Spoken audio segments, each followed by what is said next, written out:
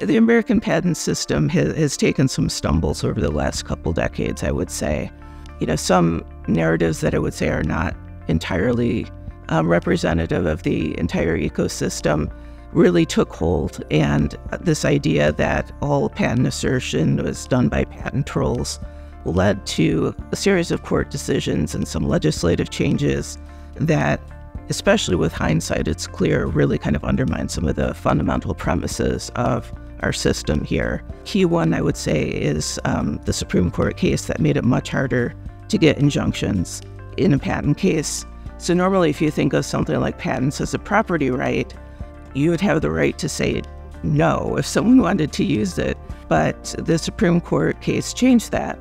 And now if someone uses your invention without permission, they might just have to pay you a little bit of money. Instead of you saying, no, this is mine, I'm going to develop it, I'm going to do my own thing. That was one of those things they say, bad facts make bad cases sometimes. And I think that's kind of what you saw. But that's just one example, but other things have kind of compounded that. And now we're in a situation where I think we're just losing some of the things that made the American patent system unique and vibrant.